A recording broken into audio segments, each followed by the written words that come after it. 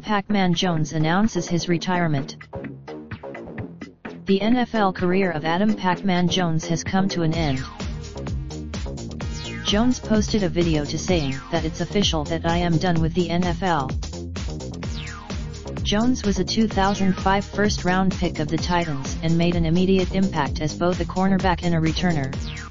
He also had Jones was suspended for the entire 2007 season by NFL Commissioner Roger Goodell as a result of the off-field troubles and returned with the Cowboys in 2008.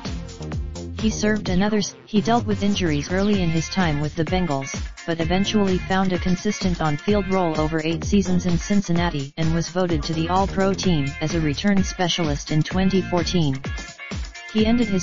Jones ends his career with 17 interceptions, 5 punt return touchdowns, 2 interception returns for touchdowns and a fumble return for a touchdown. Related slideshow 2019 NFL Draft. The top picks provided by M&A. Raindrop, drop top, smoking, no cooking the hot pot. Fucking on your bitch, yeah, that. Looking up, open the park pot.